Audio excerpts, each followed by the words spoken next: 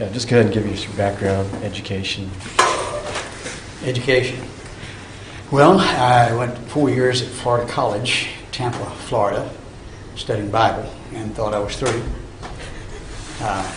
Started preaching and always interested in science, and so I was lecturing on creation, evolution, and found out it helped to know what I was talking about.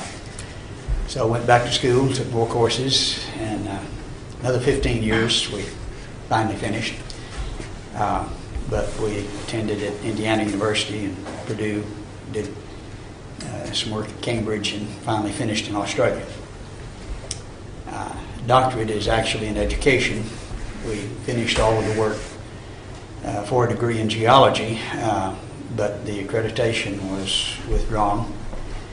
Clifford Wilson was the president there of the school, and they didn't like him giving degrees to creationists, and that was withdrawn, and so we worked another 2 years and finished where it was accredited in education. Well, when did you become a Christian? And just can you give your testimony real quick? My father preached for 67 years, and I grew up, became a Christian when I was 11 years old, a couple of years ago. And I've been preaching full-time since 1963, and doing work as a geologist as well. For a brief time, earned a living as a geologist. But mainly have been preaching, and then would go on expeditions, excursions as opportunity arose. I became acquainted with the footprints down here in 1972. That's probably ahead of most of the folks that you're interviewing. The film had just been made, Footprints in Stone. And in fact, it wasn't fully edited, put together, but was shown in raw form in a creation conference up in Minneapolis. And I was in Indianapolis at the time, actually going to school at Indiana University. And drove up and spent the week there in Minneapolis and heard a number of the creation speakers, including Danny Morris and Dwayne Gish. And when they showed that film, it just lit my fire. It just thrilled me, and here was positive evidence. Bones you can erode, redeposit, they can be intrusionally buried, but you can't do that with tracks. They are where they are. And when you see them as clearly as you can see them in Cretaceous limestone, that just rips it. I mean, that just is absolute proof. And so I got very excited about that, and I wanted to see them myself.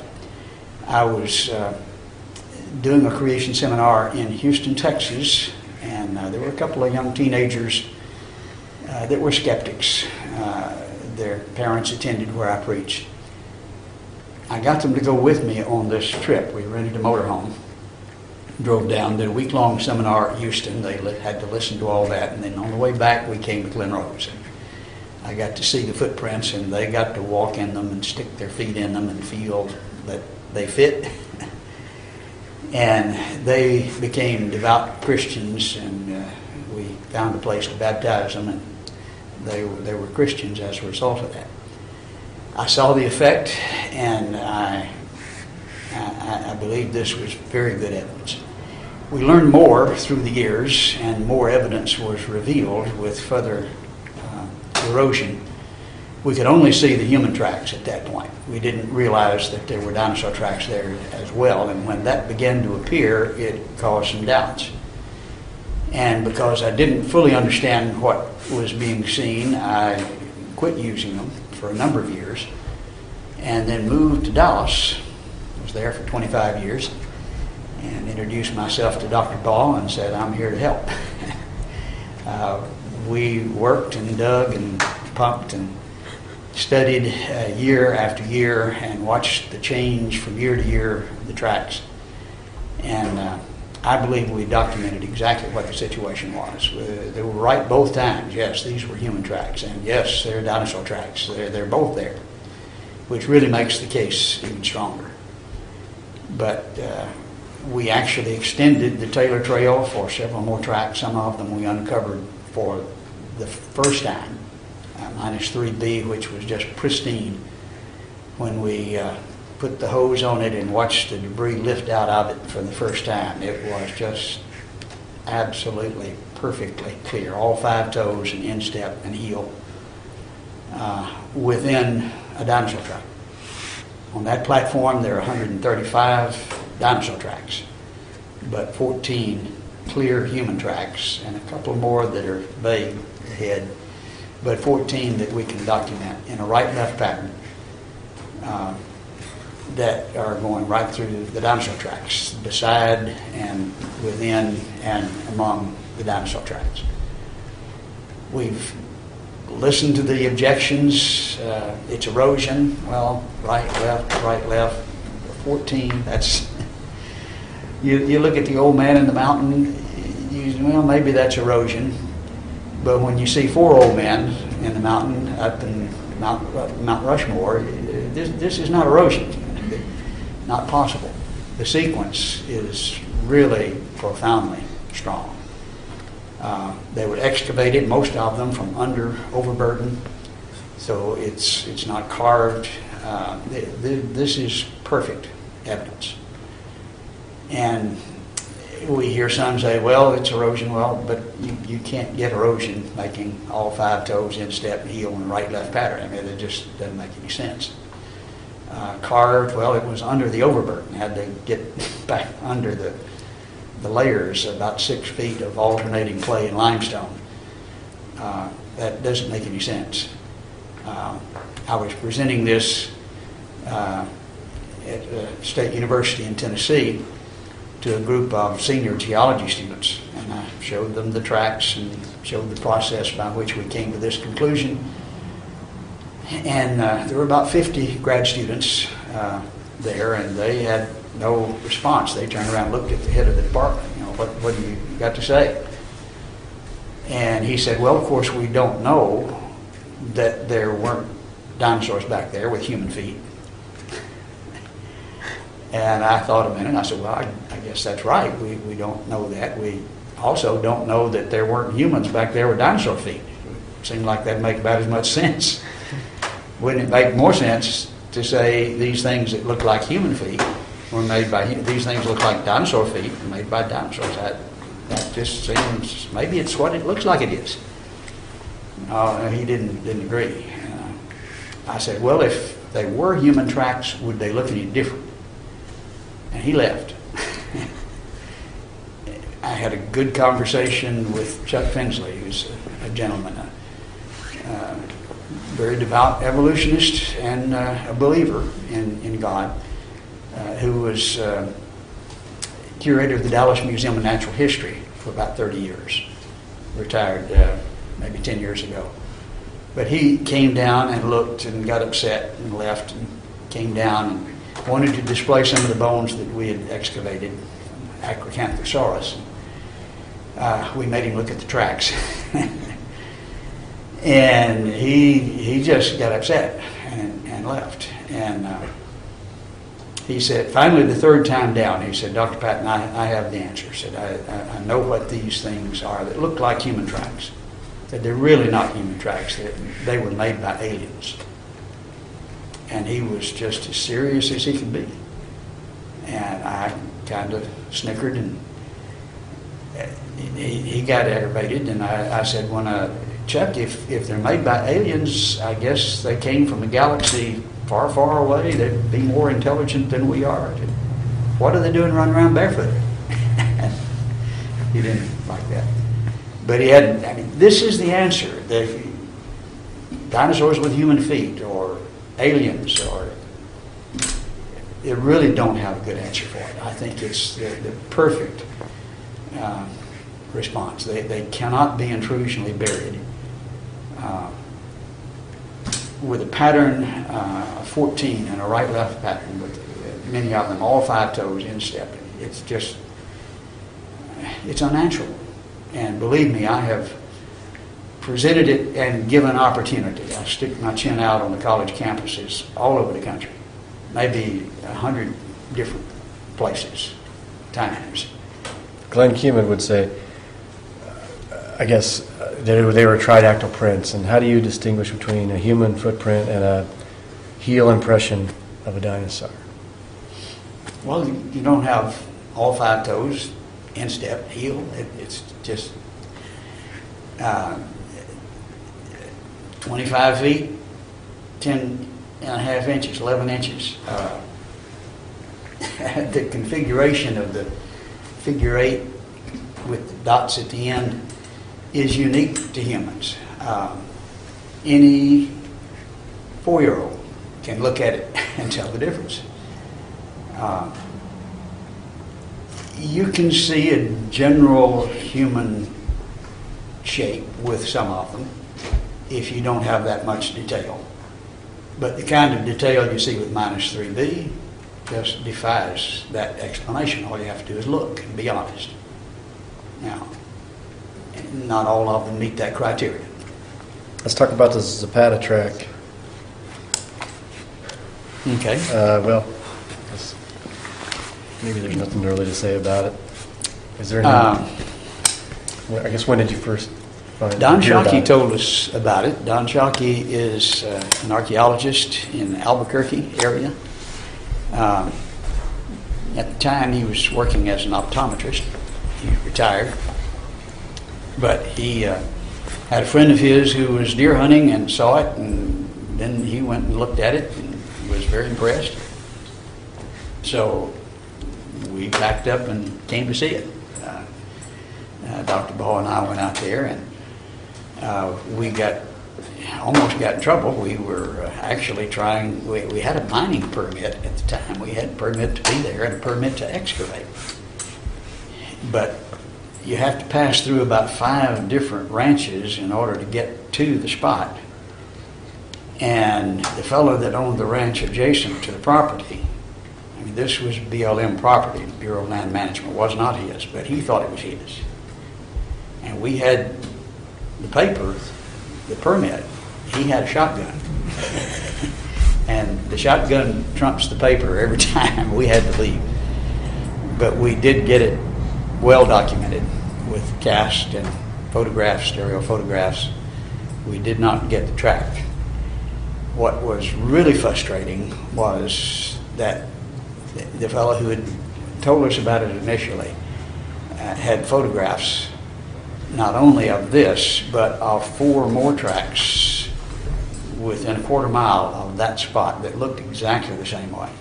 I saw the photograph.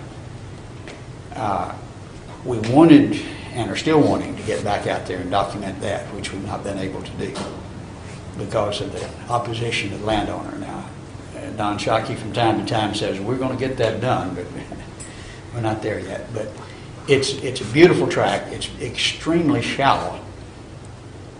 It's very difficult to photograph. You have to have the light at the right angle. You have to have the track wet, and then it really shows up. But it's a different type track, shape track, than the type you get at Glen Rose where the foot sinks down into the matrix. This is more like what you see when you're walking with a wet foot on a tile floor. You're not sinking down. You leave that hourglass shape with the dots at the end because it is so shallow. But it's just a spectacular track. It's an extremely hard limestone. It's 30% silica. We did have it analyzed. And we were burning up the carborundum blades. You could hit it with a hammer and watch the sparks fly. And so it had resisted erosion, though it had been exposed for a good while. Any other tracks around the world you've investigated? Oh, yes. There are 2 more sites in Texas, down near Sonora, Texas. There's a site where there are 5 in a right-left pattern. They were discovered in the 30s. A&M came down and studied them and documented them and photographed. I have their photographs. They're much more spectacular now, but they're still plain. 2 or 3 of them are just spectacular. In Cretaceous limestone. That's down at the southern extreme of the state. On the northern extreme, up in the Panhandle, you have another track that was there displayed in the courthouse of Stinnett, Texas, and it was there on display for years.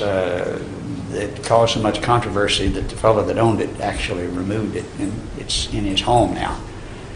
But there were actually initially 9 tracks, and in '52 they were in the newspaper.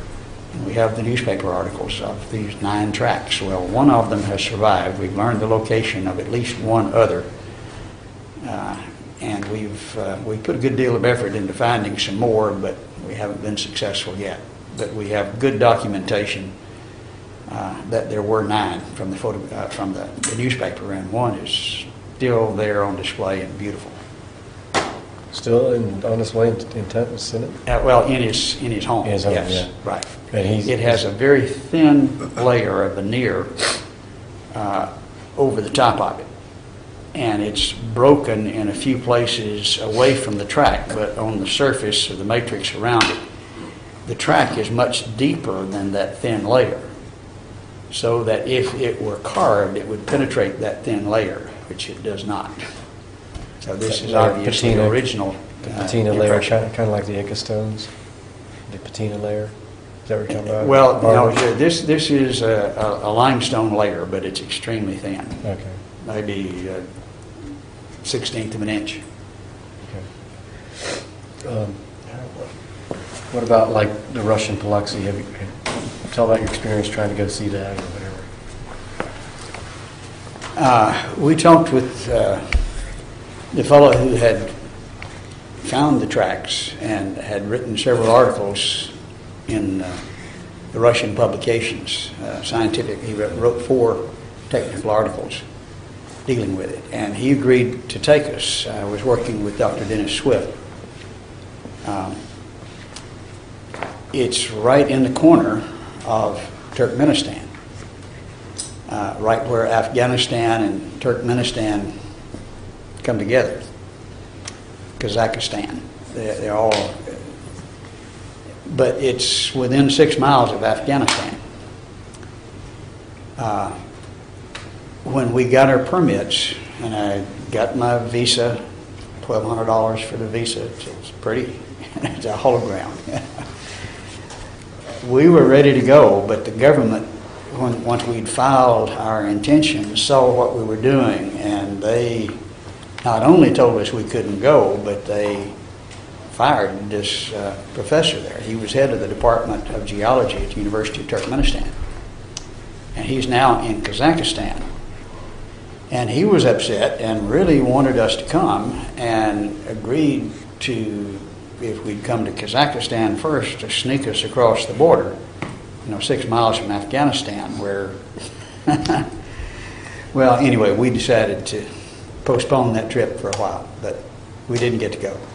He says there are 4 trails of human tracks going through about 3,000 dinosaur tracks on the plateau. The plateau of 3,000 dinosaur tracks was featured in a National Geographic article.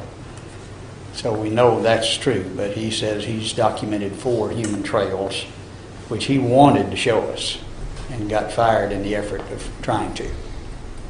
So you believe the tracks in the Paluxy River are human? Absolutely. I think it is maybe the best evidence that we have.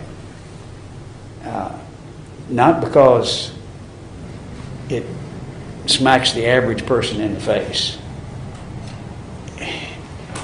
Presenting evidence to a scientist, presenting it to a general audience, proving it to the technical, all very different processes.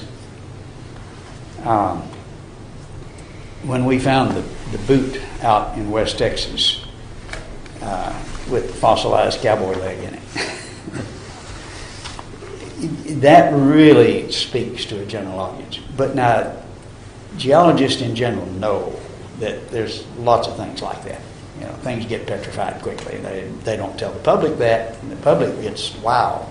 But But when you understand how the geologist thinks, every objection that they can make is answered. It can't be an intrusional burial. If you find bones like the Malachite now, that's an intrusional burial. It has to be. You don't have to have evidence for it, you just know it is. You can't do that with tracks. If you erode them, they're gone. Redeposit, you can't do that. It can't be carved because they were excavated from under the overburden. It's not erosion because it's the right, left for 14 with all 5 toes. All of the objections are answered. Now, there are different objections than with the bones. I mean, it eliminates some of the objections that they can make for bones, but you have new ones. But then the new ones you can eliminate with the fact they're from under the overburden, the sequence of 14, and the detail that you can see. I don't think there is a rational answer that they can give for them. If I'm going to pick one, and I've spoken on dozens, hundreds college campuses for the past 30 years. And if I was going to pick one thing to present, that's what I'd pick. I presented this, by the way, not about 3 years ago at Texas A&M Commerce. I was invited by the head of the physics department, which is a little unusual. I'm not a physicist, hard rock geologist. But the student that had listened to me lecture, I think it was at Sulphur Springs, was a student there, studying physics.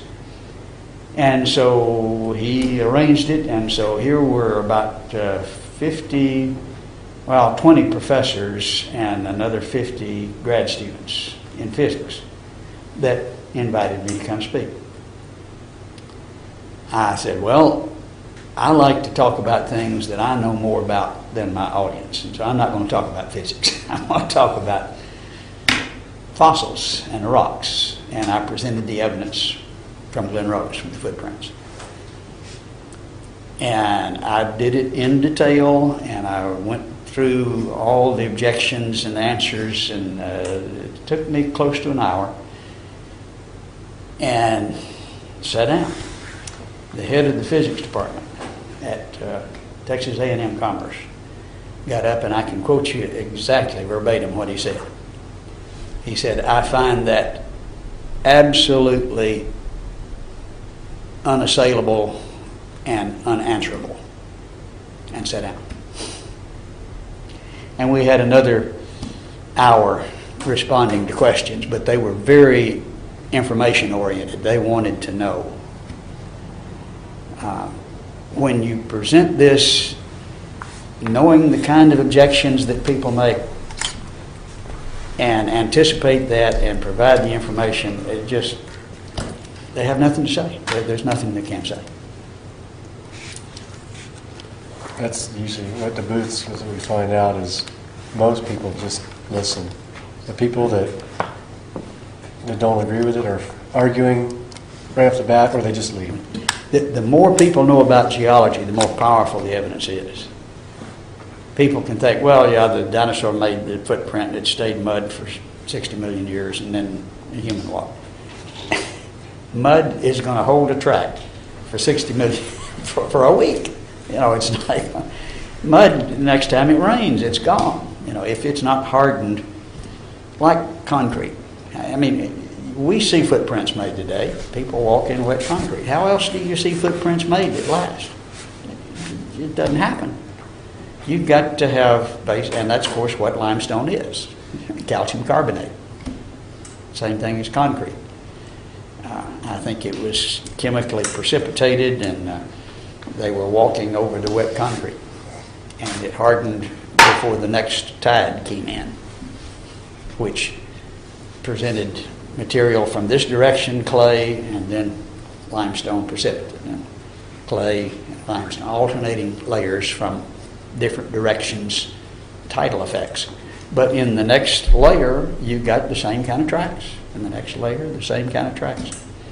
But the standard geology explanation would be that these same critters stayed there in the same area for hundreds of thousands of years. It's nuts. The cyclic phenomenon calls for a cyclic explanation. Tides operate in cycles. This is what we're looking at.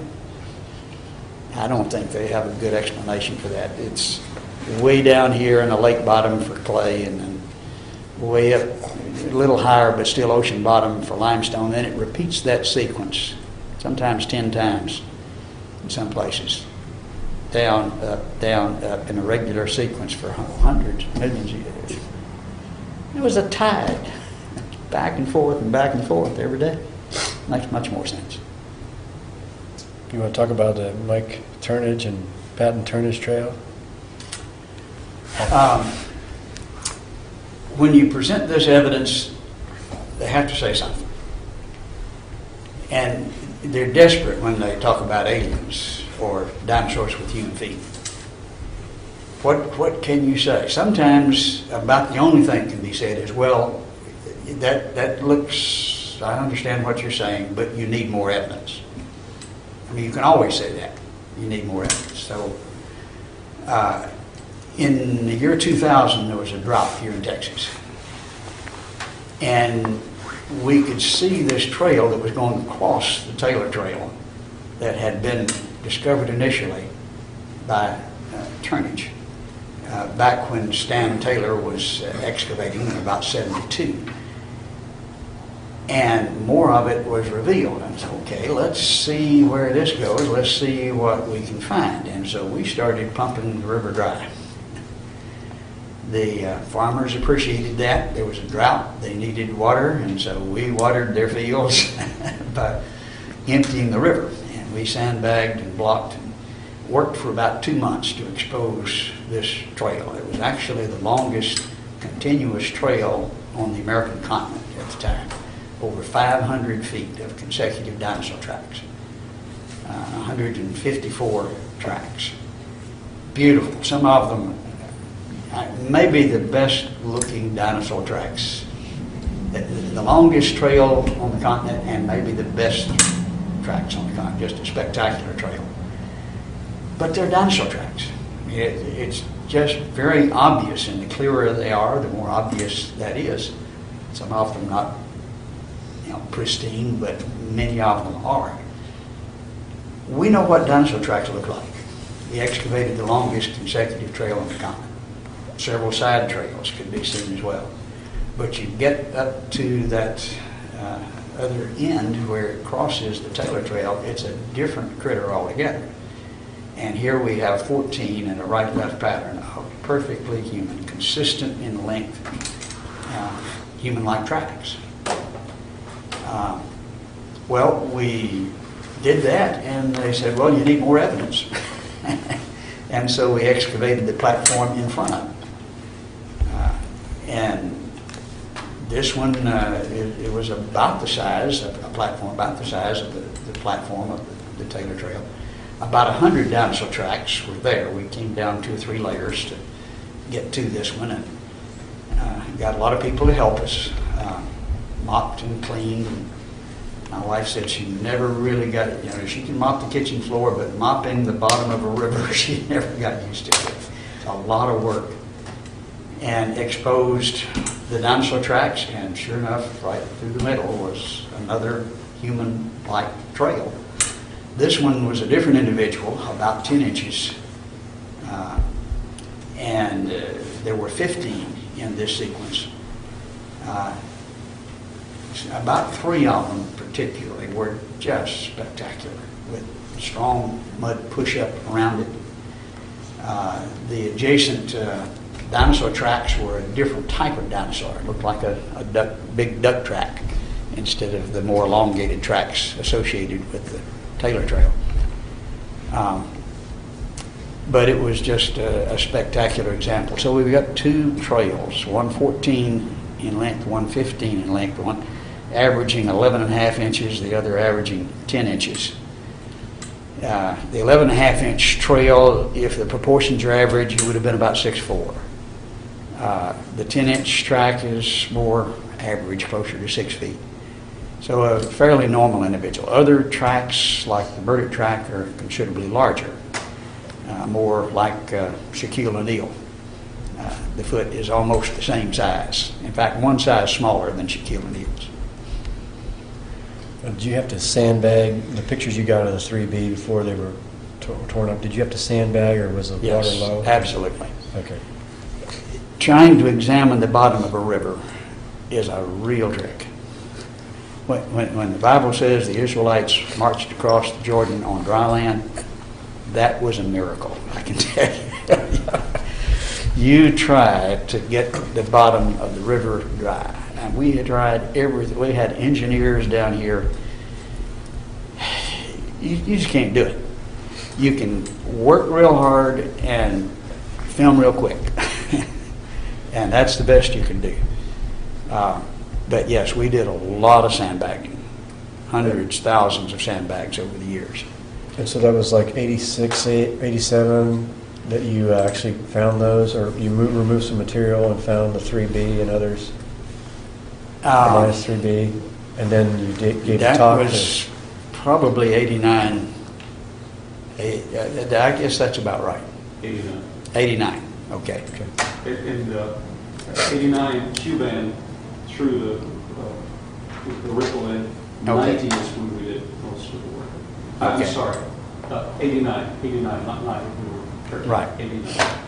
And then 2000 was the drought where we extended the trail. So all of that time, every year, we're down here with our facing the track, studying. So you and extended it, learning more every year.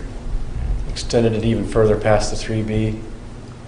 Well, it already had been extended, but there were tracks along the way they missed. There were a little off to the side, a little staggered. And Okay. so we've got -1, -2, -2B. You have to add B's and C's where you miss them the first time. Wilbur Fields is the one who gave the initial designations, and he missed a few of them.